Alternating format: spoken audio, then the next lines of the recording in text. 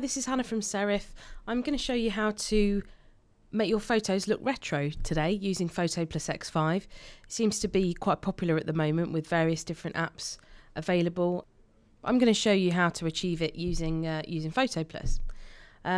Okay, so the first thing I'm going to do is crop this image because a lot of these old-fashioned photos tend to be more square than anything. So I'm going to crop this around about here.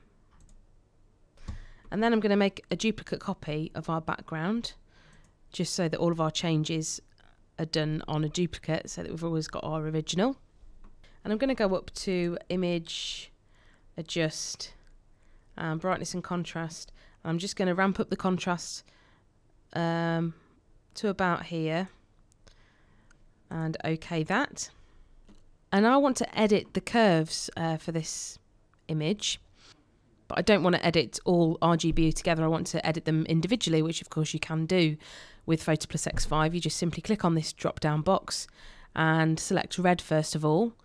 And what we're going to do with the red is we're going to boost them, make it warmer. So we're going to grab the bottom of this line and just push that up there. You can already see that it's got that slight sort of retro look.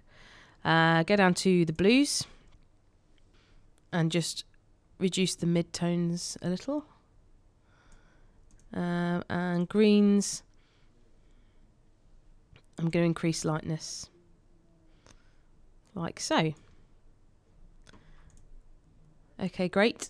Now with some of these photos you tend to get a vignette look, or the corners tend to be quite dark, so I'm going to do that by hand. I'm not going to add a vignette because I want a bit more control over what I'm doing. So I'm going to select the burn tool over here.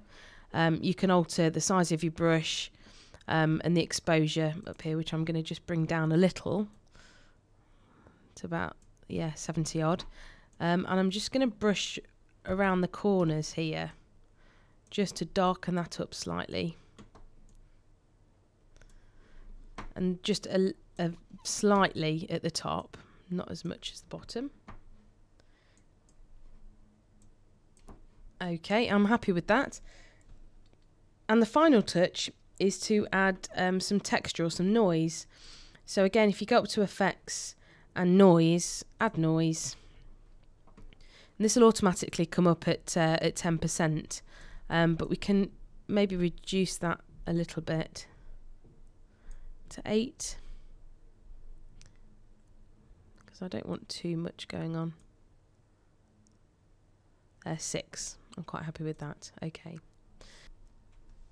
So let's have a little look now. We've done that at before and after. So let's remove the curves adjustment, remove the background copy altogether. So there's before, and that's after we've retroed our image. And that's it. It's quite fun to do. Dig out some photos that you've most recently taken and retro them up. Only takes a couple of minutes. Thanks for watching.